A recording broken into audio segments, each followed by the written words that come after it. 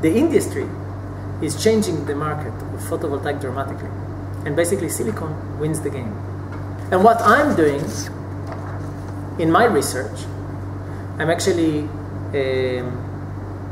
combining between the nonlinear optics and the luminescent solar concentrators. And I'm building accessories for photovoltaics.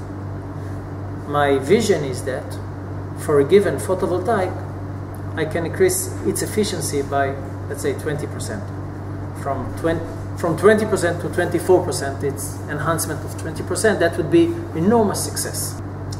The main issue that limits efficiency of photovoltaics is the mismatch between the solar spectrum, which is very broad, start in the visible and through the near IR and the IR, and the narrow spectral response of photovoltaic. For example, silicon is very efficient at a 1 micron wavelength.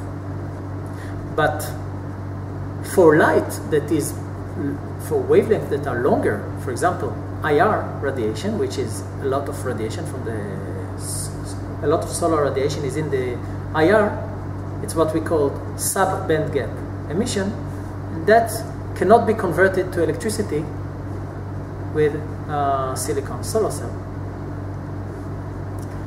Also, wavelengths that are shorter, the visible wavelength that we see, are highly inefficient in converting the energy. For example, the blue part of the spectrum has only 50% efficiency in its conversion. Let's say that you can split blue photon into 2 photons at lower energy, but still above the band gap of silicon. Let's say near IR photons.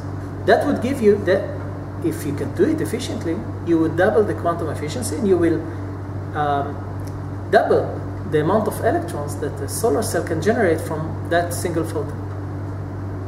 On the other hand, if you could take 2 photons from the IR, which are sub-band gap, and fuse them into one energetic photon that is accessible for silicon, you would bring inefficient photons into contributing to the electricity.